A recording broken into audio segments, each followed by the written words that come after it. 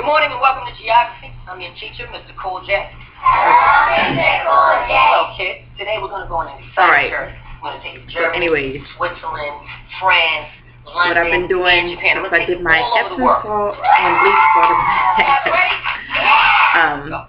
I've been soaking in the tub for the last few days before I take a shower for about an hour, just to relax my body before I go to sleep. So I've been feeling great, feeling a whole lot better. Plus, you know, if you absorb it in your body, then you gotta find a way to flush it out of your body. So it does work. Although I do need to get my butt up and exercise. I must say I'm still kind of lazy, but